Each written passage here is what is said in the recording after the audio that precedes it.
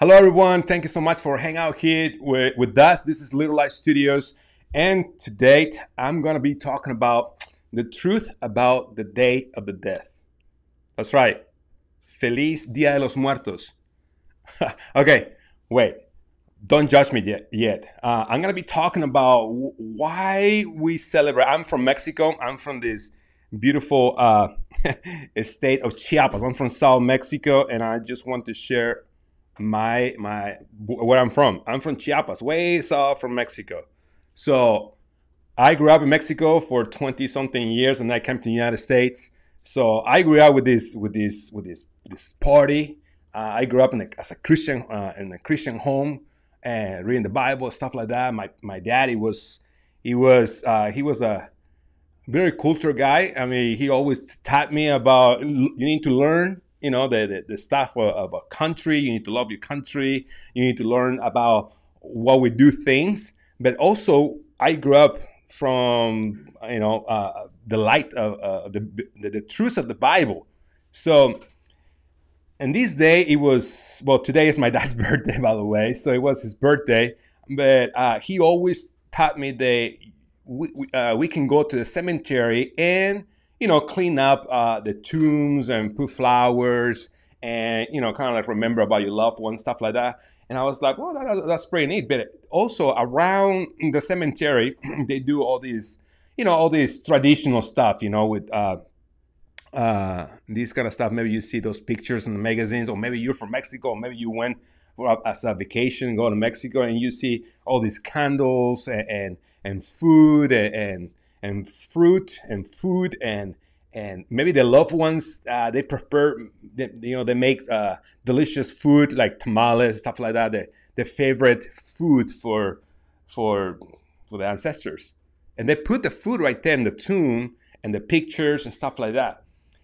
That is for like to have respect. But the thing is the how we as in Mexico, the traditional is they think about the spirits that come in the middle of the night, and supposedly they're gonna be eating their delicious food, and of course it's music all night. The cemetery is open all night.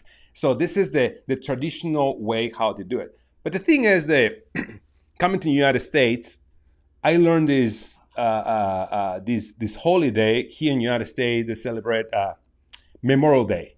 Okay, Memorial Day is kind of like here in the United States, the focus is on people that went to the war, and they fought for the country, right? And they have this opportunity to go to the cemetery, or maybe your loved ones to go and clean out the tomb, put flowers, stuff like that. Maybe here in the United States they don't do all these traditional stuff, how we do in Mexico. But the thing is that we can go to the cemetery, right? And we can clean out the tomb, put a candle. I mean, no, not put a candle, no. Sit down, clean out the tomb, put flowers. And I remember I used to do that, go visit my grandma, my uncle, stuff like that. And we just sit down and kind of like remember about, what happened in their life, stuff like that. We don't talk to the death. As a Christian, we believe, and I'm going to be sharing with you guys different things about, what the Bible says, stuff like that. But I just want to share with you guys what we do in Mexico and why we celebrate. And let me tell you, I found out some information that I'm from Mexico, and I didn't know anything about it. Seriously, I never heard about that guy, about the god of death and all that, and the Aztecs. They were worship that kind of stuff. I didn't know. I just said, well, it's something that we do, and we go there, and they do a little candies and stuff like that. And this is how how we celebrate in Mexico. The little candies and delicious bread. Pan dulce. I don't know if you're familiar with that stuff.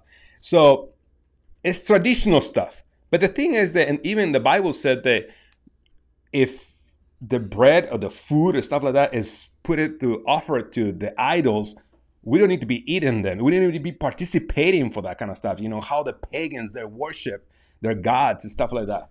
So the thing is that we need to be careful as a Christian. We participate in that kind of stuff, especially in Mexico. I'm sure people that are Christian, they don't participate, this kind of stuff. But they put an altar and they put food, candy, like I was saying, candles and the pictures of the loved ones and stuff like that, to respect them, to remember about them. But the thing is that, uh, and they think about the spirit that come and all stuff. I mean, people don't believe that much either. But it's the traditional thinking. But let me tell you, when you read the Bible, I mean, we talk about this is the lamp, right? It's gonna tell us and guide us how we're gonna be walking, how we're gonna be living our lives. And we know, we know that the day doesn't know anything, right? And we're gonna be sharing some scripture later on, but I just want to share with you that, and also they have a prayer. The people walk in the streets and they they paint in the faces with with those dead figures, skeletons, stuff like that. But yes, and it's a cultural thing.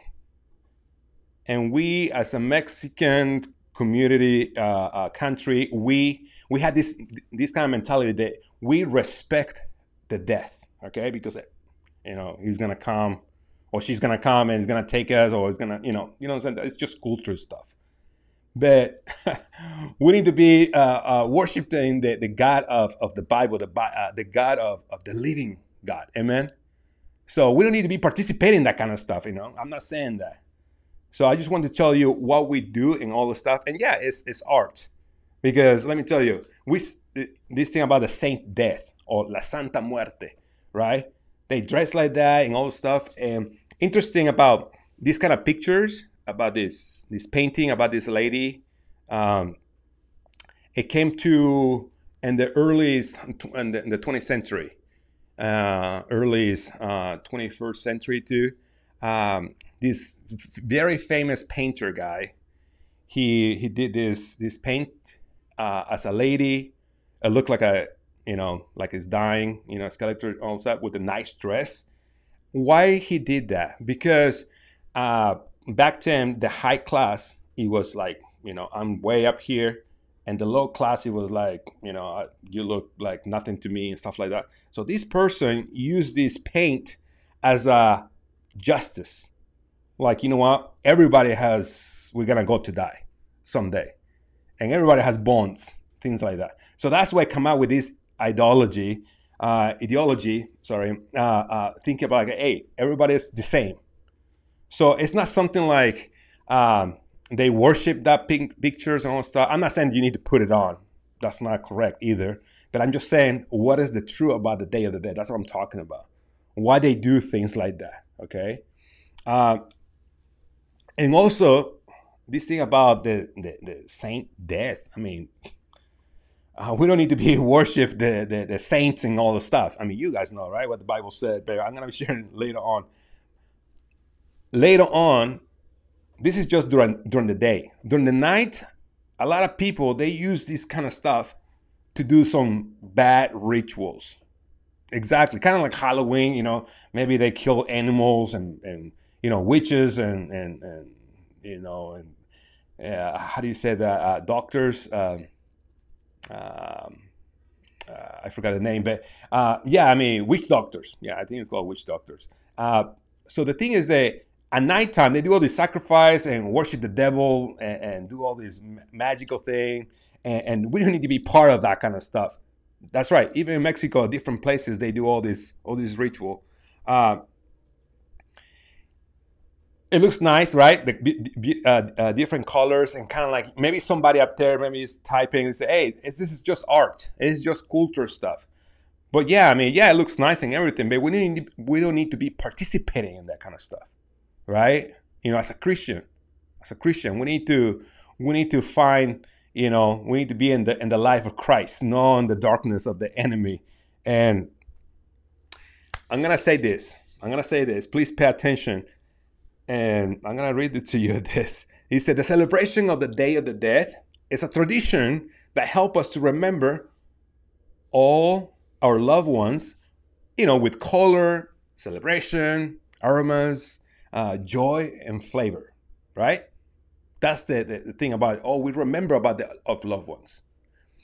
But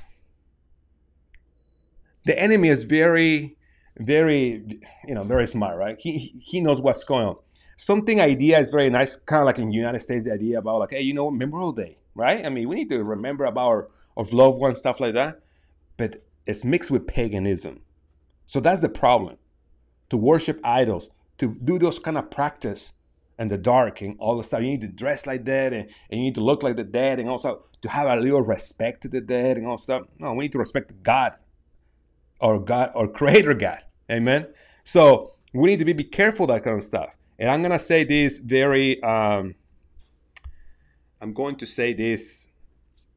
maybe people's up there, oh yeah, but you like this, or I don't know what you're thinking, but I haven't read your comments.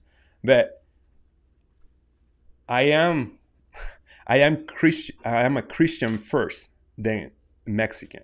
And let me tell you, I grew up with loving my country.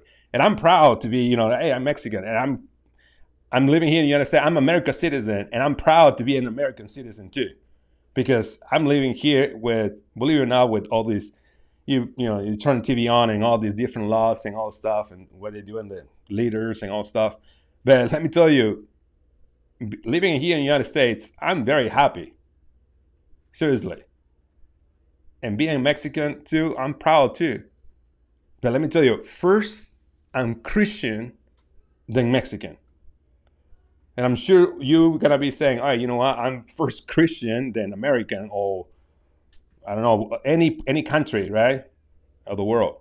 So I just want to encourage you. I'm going to be sharing some scriptures because I need to tell you that in Psalms 115:17, the Bible said, the dead praise not the Lord, neither any that go down into silence. I mean, seriously. The dead doesn't know anything. They cannot praise God because it's in the silence. It's practically, they don't know anything. And Ecclesiastes chapter 9, verse 5 and 6 says, for the living know that they will die. That's right? I mean, someday we're going to die. But the dead know nothing. Really? Yeah, because they have no more rewards. And for the memory of them is forgotten. Also, their love, the hatred, and the ifni have now perished. So that's it. Like no more, no más, right? No more. I mean, you don't have no thinking about that. You cannot praise the Lord. You don't have love for anybody. It's already, that's it. But the question I have, seriously, because I was researching this, and I was like, wow. How they come with the idea of worshiping the death, right? In Mexico, why we do this kind of stuff, this kind of celebration? Well, let me tell you, it is a god of the Aztecs that were worshipped. The Mixtecacihuatl is the god of the death, and these god they were worshipped, and that's where they come the idea of celebrating the dead.